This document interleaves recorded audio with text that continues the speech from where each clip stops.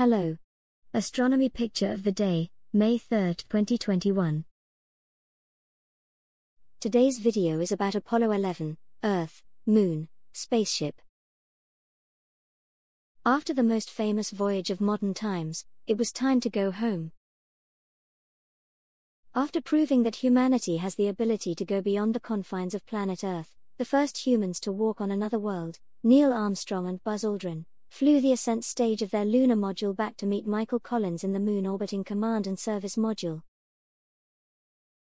Pictured here on 1969 July 21 and recently digitally restored, the ascending spaceship was captured by Collins making its approach, with the Moon below, and Earth far in the distance.